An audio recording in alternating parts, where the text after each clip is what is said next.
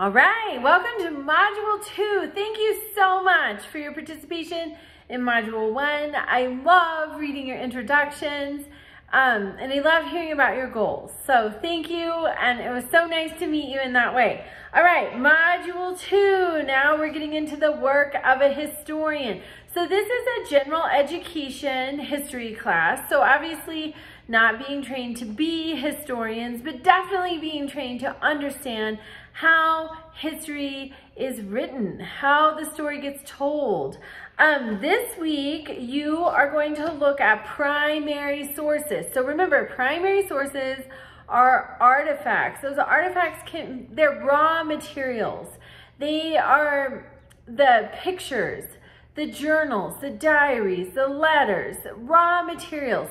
Secondary sources describe these raw materials. So for example, the Constitution of the United States is a primary source. It's like when you have your first grade picture. That's a primary source. There is no other one. There's not one before. There's no first grade picture before that. No first grade picture after that, hopefully. You know, it's a primary source. So the Constitution is a primary source. Joseph Story was a Supreme Court justice in the 1800s. He wrote commentaries on the Constitution of the United States. This is a secondary source because it is describing a primary source. That's how you can tell the difference. Is what I'm looking at, is it an original or is it describing an original? That's sort of an easier way to kind of tell the difference. So this week you're going to find artifacts. So for example, when people have done Miranda versus Arizona, sometimes a mugshot of Ernesto Miranda, that's a primary source, absolutely. So is the Supreme Court case that gives the ruling on that. That's a primary source. Okay, so you're going to use the SIFT method. You're going to stop and reflect. You're going to investigate the source. For example, this commentaries on the Constitution of the United States. Why would I care about this book? It's written by Joseph Story, a Supreme Court justice. What does the Supreme Court do? It interprets the Constitution. He probably knows what he's talking about.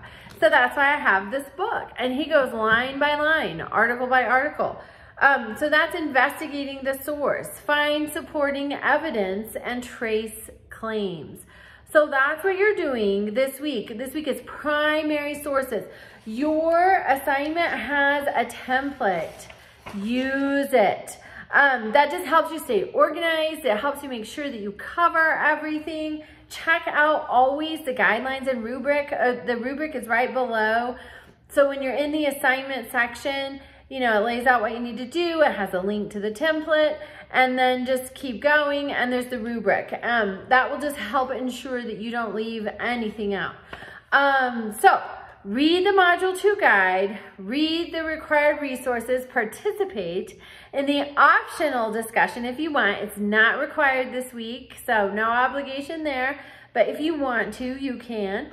And then submit your project proposal using the template and your 5 primary sources. Please reach out to me with any questions and have a wonderful week.